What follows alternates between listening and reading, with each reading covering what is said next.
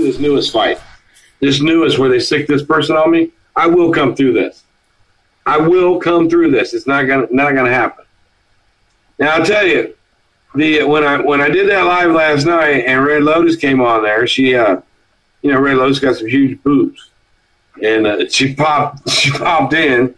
So when I put that live down to put the ads on it and all that, we have to have them review it. They reviewed it right away, and I got a community strike for the nudity.